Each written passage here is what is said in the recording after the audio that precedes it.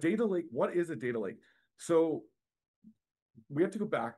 We have to go back in time a bit and start with what is a data warehouse, right? So we're starting with this idea of a data warehouse, which is kind of came about in the 80s, and the idea was that you would take all of your relevant data, right, from across your organization and sort of feed it into this pipeline where you're transforming it into very specific structured schemas so that you could run reports on it and answer questions. And maybe you would be like getting your data and like you would be getting all of your data set from your various systems, transforming it into the specific format needed by your data warehouse, maybe on a nightly basis, right? So we're talking about batch processing. And then that data is going into the data warehouse in this structured format, which then allows you to read it really, really quickly and generate reports and graphs and do interesting things with that data, right? But the limitation here is that you have to get everything into the correct format first in order to then have that benefit of that speed and performance on the query side. Data lakes were sort of this idea that came about where it was like, well, let's not worry about putting everything into the correct format to begin with. Let's just throw everything into some storage somewhere, right? Really only made possible because of the existence of S3 and now it's compatible with competitors.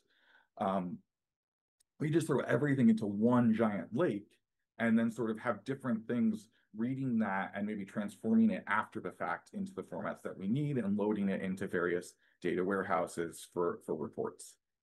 So this sort of represents a new paradigm where you can just like very easily record everything, but then querying it becomes a challenge because it's all in whatever format it came in, right? And you don't really get any of those benefits of being able to read it really, really quickly.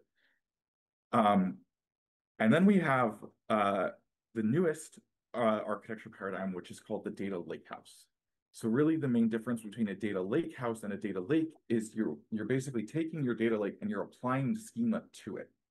And that's where Iceberg comes in. So Iceberg is a catalog and Parquet is a format, a file format, right? So you would have a bunch of Parquet files. Those are the files that actually contain your data.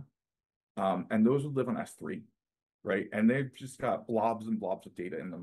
Parquet is a columnar format, so each file is going to have some columns across a certain subset of rows, depending on your partitioning schema and things like that. But knowing how to query those files, right, becomes challenging. If you have petabytes and petabytes of these files, you would have to read all of them in order to respond to a query. And so what Iceberg does is it creates a catalog or an index of what is inside those files so that you can, before you read the files, know which ones are going to contain the data that you're looking for. And then you can read them really, really quickly.